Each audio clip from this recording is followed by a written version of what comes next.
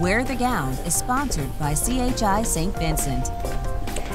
AFib. No, it's not a story you tell to get yourself out of trouble. It's the most common type of irregular heartbeat. And to more fully understand it, think 4th of July. Here's Craig O'Neill in this week's Wear the Gown.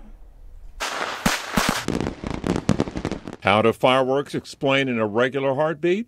Here's CHI St. Vincent cardiologist Dr. Raj Chakka. You take a bunch of firecrackers, light them up all of it at once, and have them in a small box. Imagine how they all fly around. That's how the electricity is going around in the top chamber. The top chamber of the heart accelerates chaotically, and that's bad news for the bottom chamber. Bottom chamber is pumping irregular and faster. That's what people feel. People usually don't feel the top chamber as palpitations. They feel the bottom chamber irregularity as palpitations. And when you have that, you feel this. Palpitations, irregular heartbeats, anxiety kind of sensation, shortness of breath, fatigue, tiredness.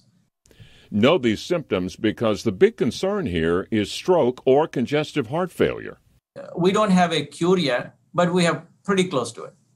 And the success rate improves if doctors catch it early, and technology is helping.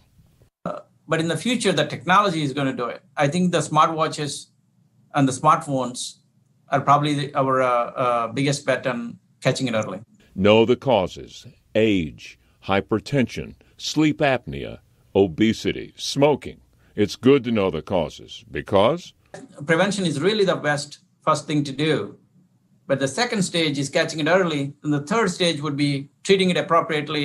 Know these electrical problems, the ones that can affect the heart, are treatable. Dr. Chakka is in this office, and with 20 years' experience treating AFib, he is confident he can help you. As long as they're in our door and we have them on appropriate treatments, they do fine. Wear the gown and don't take fireworks to heart.